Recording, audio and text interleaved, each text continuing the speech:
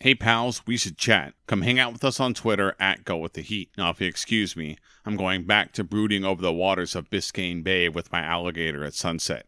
You enjoy the show. Hello and welcome to Go With The Heat. I'm Dominic. And I'm John. I'm Melissa. And this is your cultural guide to the phenomenon that was Miami Vice. This week, we're talking about Season 3, Episode 23, titled Everybody's in Showbiz, the penultimate, second to last episode of Season 3. It's getting good now. We're getting to the end of the season here. I have a feeling there's some very dramatic. Yes, very. I have a feeling we're going to have some mixed reactions on this episode, but I'm just going to come out and say ahead of time, I actually kind of enjoyed this one, even though it wasn't good. I can't explain why. I don't know. We're going to have some definite interesting conversations at the end of this. It originally premiered on May 1st, 1987. It was written by Reynaldo Povod, and I hope I'm pronouncing that right. This is the only episode he ever wrote. He's a super successful playwright who won a ton of awards.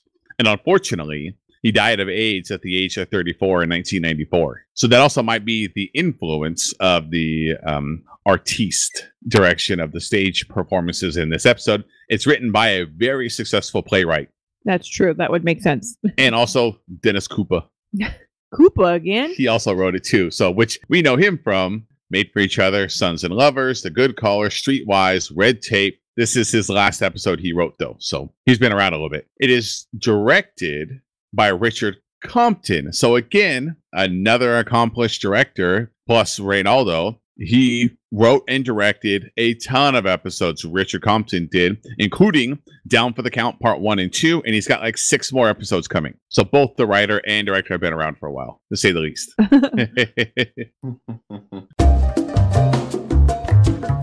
All right, John. So if last week was the week of the returning music, this week is something totally new. So this better not be coming, because every song is by the same person, and that person's not very interesting. Sorry, Chris. We have the songs The Leader, Vision, and What About Me by Chris de Burgh, a.k.a. Christopher John Davison. That's even better. That's not even his real name. Chris de Burgh's not even his real name. He's a British-Irish singer, songwriter, and instrumentalist. His style is known as art rock. Basically, the music is supposed to be like some kind of performance. I don't know, guys. Kind of peeked at the music next week, and it's going to be almost all the same artists too, and I'm getting scared. I'm scared for where my music is going. Let me tell you a little bit about Chris de Burgh. He had several top 40 hits in the UK. He had 2 top 40 hits in the US. Most of his popularity, or most where he charted, was in Norway and Brazil. Huge in Norway. They love him in Norway. He's most famous for his 1986 song, The Lady in Red. His song, The Lady in Red, went #1 in several countries, so it by far was his biggest hit. He's actually sold over 45 million albums worldwide. Once again, he was huge in Norway and Brazil. And he was actually born in Argentina. His dad was a colonel and British diplomat, his mom an Irish secretary, and his dad actually had considerable farming interests. He spent most of his early years in Malta, Nigeria, and Zaire before the family finally settled down in Bargee Castle in County Wexford, Ireland, which was Castle is actually his grandfather had bought and fixed up into a hotel in the 60s, and where Chris, when he was young, used to perform for guests. Once he actually, after completing college and earning himself a Master's of Arts degree in French, English, and History, he got his first record contract in 1974, supported Supertramp on their Crime of Century tour. I'm listening. Basically, I love Supertramp. Yeah, not bad, not bad. His early success, he was charting mostly in Europe and South America. Like I said before, he was big in Norway and Brazil. In the 1980s is when he would have his success in the UK and his small success in the US, eventually falling back on the fact that he was big in Brazil and Norway. And he still performs now. He's big in Brazil and Norway. A few things you might not know about him is his daughter Rosanna was the 2003 winner of the Miss World competition. Oh, damn. She won representing Ireland. The next thing you might not know about him is in 1994, allegedly, he had an affair with a 19-year-old nanny while his wife was in the hospital recovering from a broken neck after a horseback riding accident. Yeah. Wow. Wow. He wins. Yeah, that's a pretty...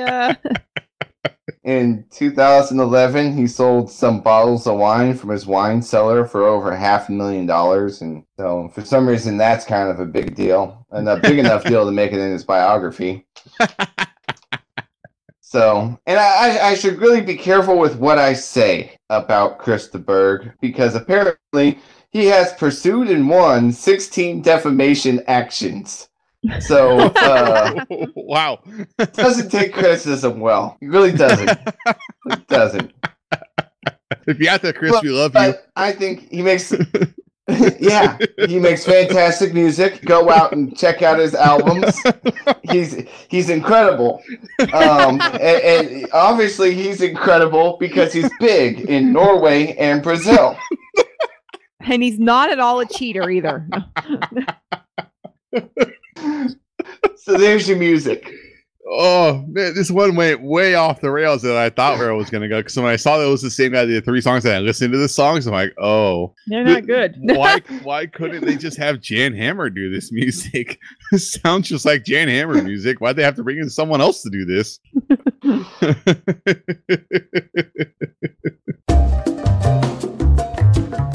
Well, that's going to do it for us this week. We hope you enjoyed this episode of Go With The Heat. We would love to hear from you. Email us, gowiththeheat@gmail.com, or tweet at us at Go With The Heat. You can get us on Facebook, facebook.com/gowiththeheat. Reach out to us, talk to us. Let us know what you think on this episode in particular. Let us know if you think that Pito would have been the better lead than Mikey. Just saying, like, they had an A-list actor there. Maybe they could have leveraged him somehow. Let us know what your thoughts are on this episode. Email us, gowiththeheat@gmail.com, Twitter @gowiththeheat, facebook.com/gowiththeheat. Be sure to check out the website, gowiththeheat.com. You can find all the ways to contact us. You can also find all the ways to subscribe. We have some upcoming fantastic rundown shows coming for you. One, we have a season 3 recap and I look forward to season 4. So that always happens. And then we're going to do another episode where we're going to run down some of our favorite moments. And we're going to introduce something new that we're working on.